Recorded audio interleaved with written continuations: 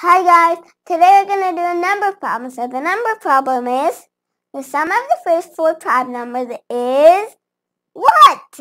Okay, to find out, let's first see which are the first four prime numbers. We can't think, we need to do it. Okay, so let's start from 2. So is 2 a prime number? Yes, because it's the first number. So it is. I'll tell you how prime numbers work. So, if there's the numbers before it, and one of the numbers can divide and go to be that number, then that is not a prime number. But if it can't, then it's a prime number. Okay, let's see 3.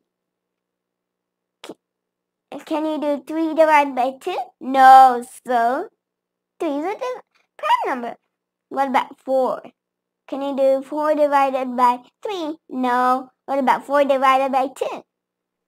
Yes, so it's not a prime number. Okay, what about 5? Can you do 5 divided by 2? No. 5 divided by 3? No. 5 divided by 4? No. So it's a prime number. What about 6? We need 4 prime numbers. We found 3 of them. So the fourth one, so what about 6? What about 6 divided by 5, 6 divided by 4, no. 6 divided by 3, yes! So it's not a prime number. What about 7? 7 divided by 6, no. 7 divided by 5, no. 7 divided by 4, no. 7 divided by 3, no. 7 divided by 2, no. So it's a prime number. So you got the first 4 prime numbers. 2 and 3 and 5 and 7. 7.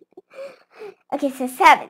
So let's add these. So 7 plus 2 equals 9, and 9 plus 3 equals 12, and 12 plus 5 equals 17. So the answer is 17.